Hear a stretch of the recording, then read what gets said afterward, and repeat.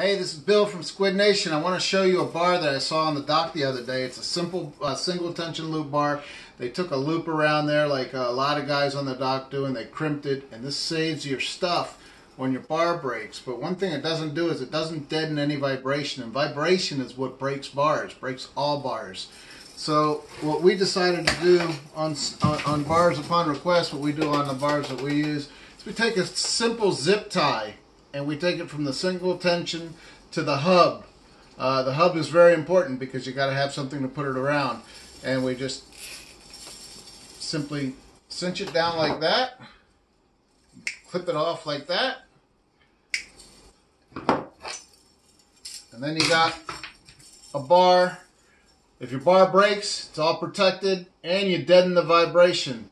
Vibration is a killer on bars. It's going to break your bars. Now, some of the competitors are going to say, our bars don't need it. But they do. Every bar needs to deaden vibration because you don't want them to break. So this helps them last a little bit longer. We got a new employee here that's asleep. Come. This is Mako. Say hi. Now, Mako's not mine, but he comes here all the time.